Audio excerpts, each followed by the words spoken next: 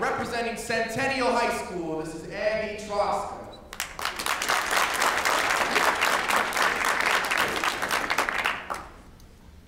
Requests for Toy Piano by Tony Hoagland.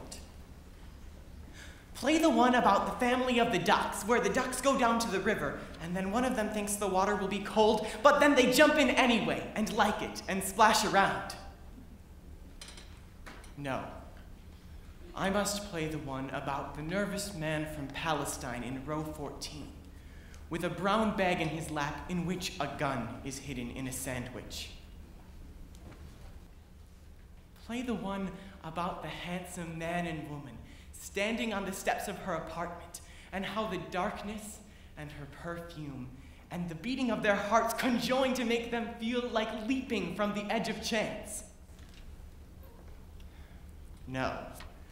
I should play the one about the hard rectangle of the credit card hidden in the man's back pocket, and how the woman spent an hour plucking out her brows, and how her perfume was made from the destruction of 100 flowers.